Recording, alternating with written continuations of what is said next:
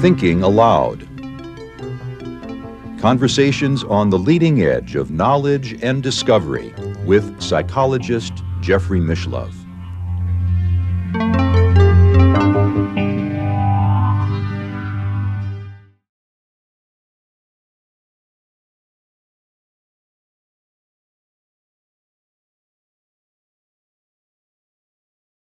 Then there's another human form called soul fragments, and it's when a person has a very emotional or physical trauma occur, part of their soul may fragment, and that fragment may leave and not return, and many times goes into the lower astral plane just like the earthbound spirits do, and finds somebody and attach to them. A fragment of a soul. A fragment of a soul. Well, I know the Egyptians have, for example, 10 different words for different aspects of the soul. I don't know that an aspect and a fragment are quite the same. Well, what they're saying is that there's a portion of that soul that attaches.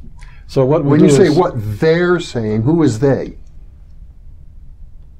wait a minute. Well, let me say, the soul fragment leaves and attaches to people, and what we do is we remove that fragment. And the way I do it is I tell them, look for a silver thread that leads away, that silver thread that leads away from you, and follow that thread to your original soul. Okay. And when they get there, the soul welcomes and embraces the fragment, gives it a gift of love and security, and the fragment is given gives a gift to the soul too of lightheartedness. And this is all reported back to you under hypnosis. And this is called the soul retrieval.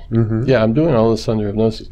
Then I ask, after I get all the fragments taken care of and they're gone, I ask the spirit guide, is this patient that I'm working on been fragmented too?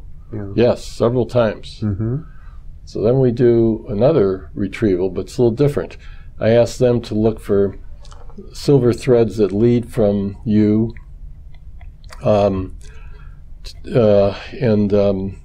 if you see a larger one, follow that and re-experience the trauma that went with that fragmentation. And if it happened when you were very young, the subpersonality needs to know that it survived, kind of thing. And then follow each, well, just grab each silver thread that you see and pull each one towards you.